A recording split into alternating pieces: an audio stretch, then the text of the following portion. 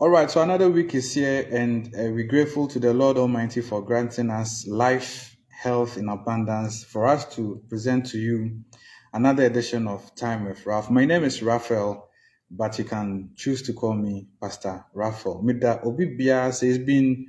3 weeks in a row since I bounced back at Abraham, and you haven't disappointed us at all. Beginning with Shalom last week, the National Cathedral, and then so mebeka safa Nathaniel. Me assure say you move be ate edin Nathaniel. Na you move be krampo no se the book of Jonah. You Nathaniel hu say me ntena pesa me ka bibi kakra bi fa the character Nathaniel no ho. Na nsem bi a okekan na mo bi otu ye ne nyoma bi oye de ase echinyedie kakra ene mente me ho ase kakra ba the Christendom no. Me so meche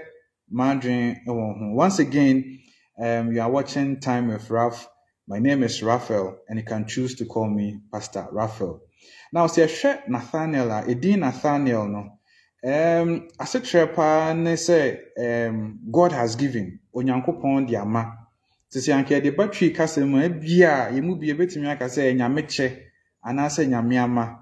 ebia bibisa, but the definition na Edin ase ankasa God has given. Now, see, Nathaniel, so you know of Cana in Galilee. Now, Bible me says now or one of the disciples of Jesus Christ. Yesu Christo,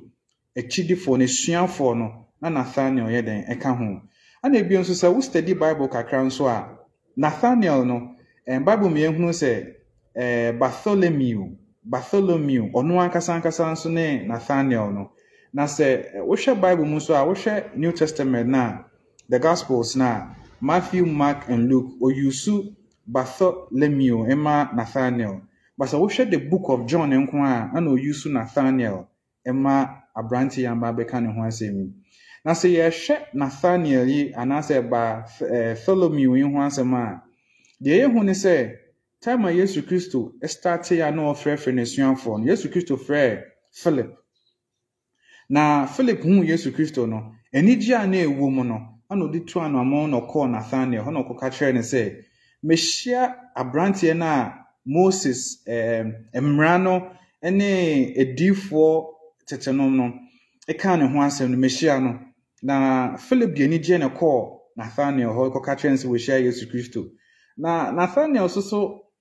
iti asem ni wie ya no say na Nazareth de bibi betimi afri Nazareth abase e hwe sa asem we a ene no me ka Ghana for anaya tikasa making ya ye mu bebre are familiar with sa phrase na sentence no na bibi papa bi betimi afri Nazareth aba Nathaniel ne kan sa asem we na Nathaniel kan sa asem no Philip abemamu ano ogu so share ne nkran no ka say bra ne behwe come and see na eche Nathaniel so do na we skeptical kakra utie Philip asem no tu anamon se ono so bekwa akohwe abranti ya ye ka ne ho asem Yesu Christo yi. So the moment Nathaniel approach ya na so ben Yesu Christo no ana Yesu Christo ka say no kre Israel nia nyatwom ana say ntro bia anya den eni ne ho nie na Yesu Christo ka sa na Nathaniel ono obisa say na ede na hu me ana Yesu Christo say bie ki foforo ana ka kire ne say ansa na Philip ba be fro na wodua na se no na mehu dadaada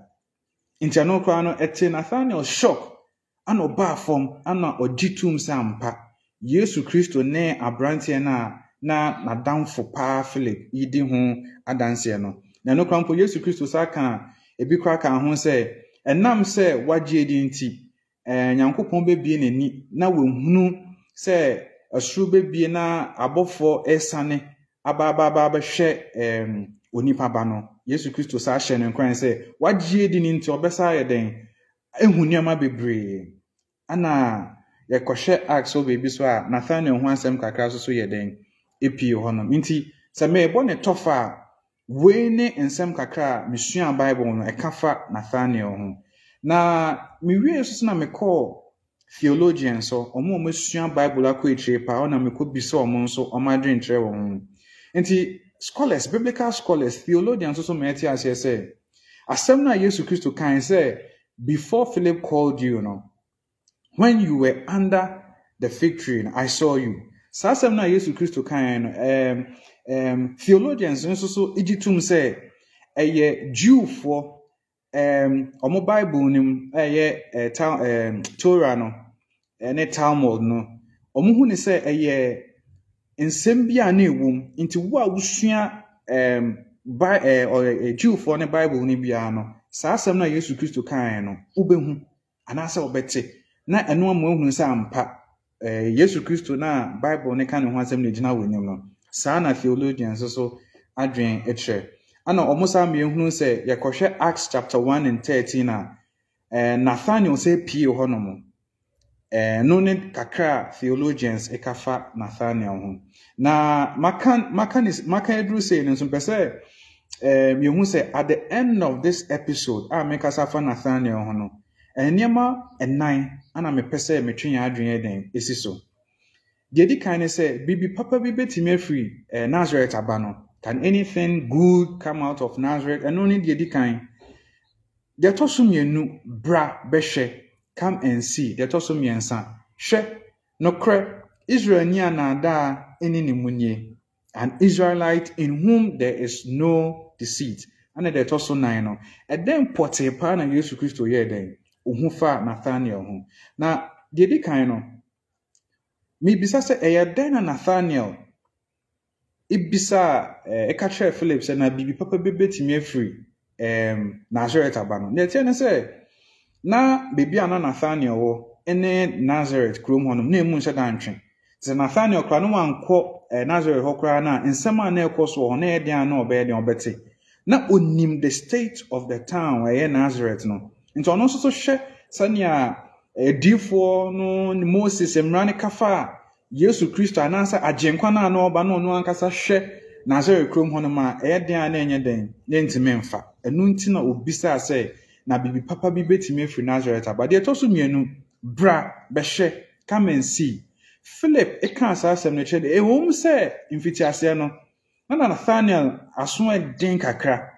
but Philip ehye ne nkran say bra behwe no wankopuniti or yes, fine, say, be pakra ntimi free Nazareth makrampo na eso tu anamo no eden okohye Yesu Kristo no inti Nathaniel yeden idi ni nua Philip echi ana okọ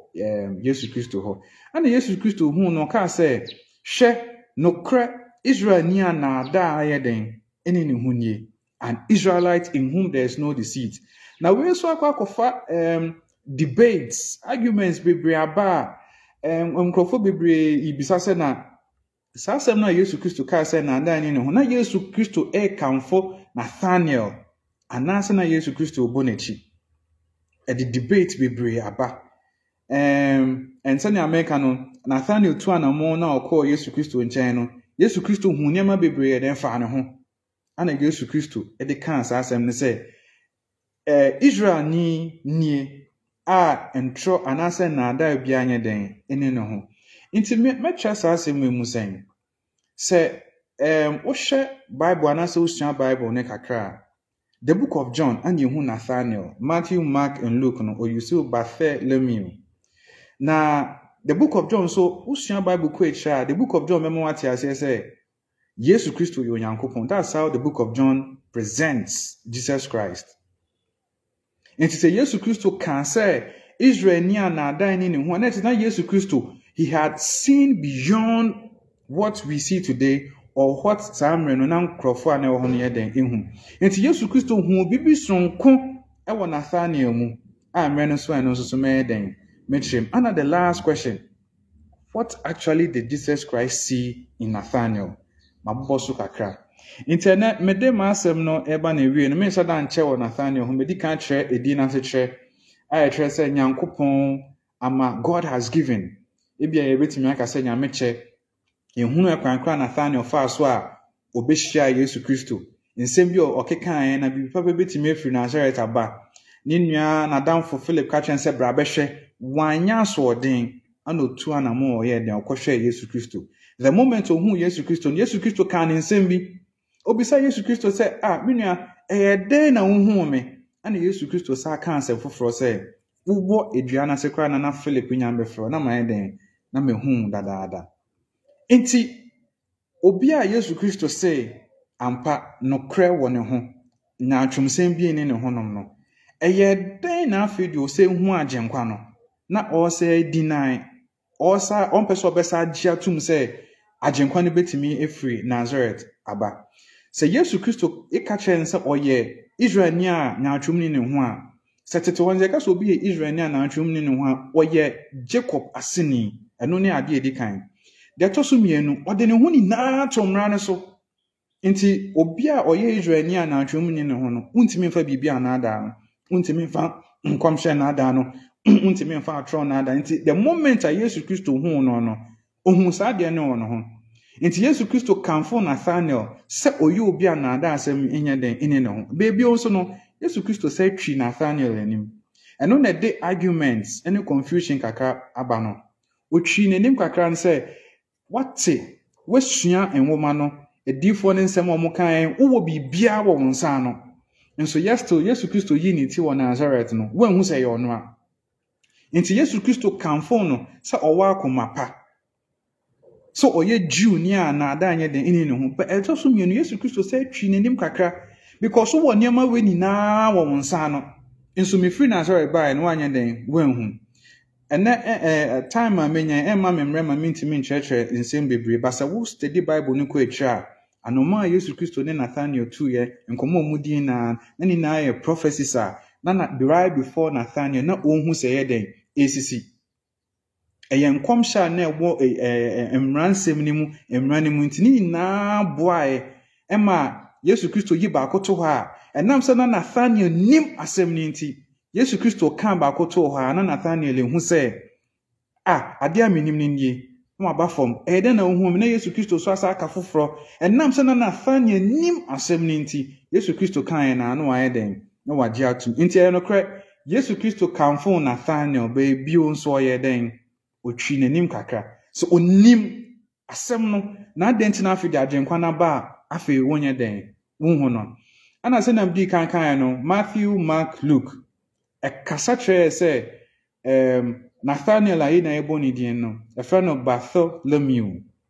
Matthew, Mark and Luke but so what share the book of John book e dia dan se Yesu Kristo ye nyame no of friend Nathaniel and also so hinta sembe ni wom e tre prefer se answer na Nathaniel oni Yesu Kristo emmo punimpu no na Bible ni me yehunu se oye nipa foforo but the moment obe share Yesu Kristo no Yesu Kristo kan ensem obi a na adwini na wo mra ne so untimi na adane atwonsem bi eni ni mu no Yesu Kristo kan ensem emani hu se ampa we share agenkwa no nti se ye hwa Nathaniel asemi a eden ye betimi esua afa ho eden ye betimi enye afrim ya meka amana kosini na ne se ye wonkofo bebre wo yemu omote sa time na Yesu Kristo ye den ebaaye no ema ye nya te se Nathaniel na ye nkoye se bia se we yo sofo we yo difo age se bia hu so obi abotai basa na Nyankopon sifa ye na ade no oje na ade wo kwan bebre so nte se wonim Nyankopon asem na the moment Nyankopon be di dwuma no Nyankopon be ye bibi no be den ubehu nti me fa Nathaniel asem so ahye ni na ye nkran se yema ya adwene ye bibia enko Nyankopon asem no ho ensantrene prophecies ni na ayo okay but se hwe Nathaniel asanka Nathaniel nim nyame asem a anka Yesu Kristo kan nyame asem Yesu Kristo e kan ne ho asem ani hunu se onim de oyo Nyankopon anka Nathaniel ne nya den enhu meda obi bia se se mo se nya mra mayen na ye de dwumadi asa brem. Once again, this has been Time with Raph. My name is Raphael, and like I keep on saying, you can call me Pastor Raphael. Answer na me di dwumadi ne beba na wi me catcher was dwumadi dwumaku bi na eso yasne Tyme Productions. They are basically into events management,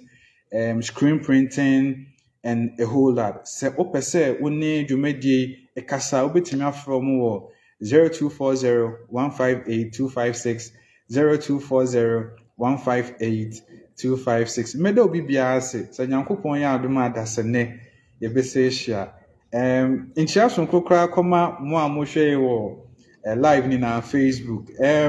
Manuel say, Anna Ernestina Day. I'm a friend Tina. Yankupon sha obibia ne kache wadam for say Time with Raph is always on every week on Facebook. Beda obibia say, bye bye, shalom.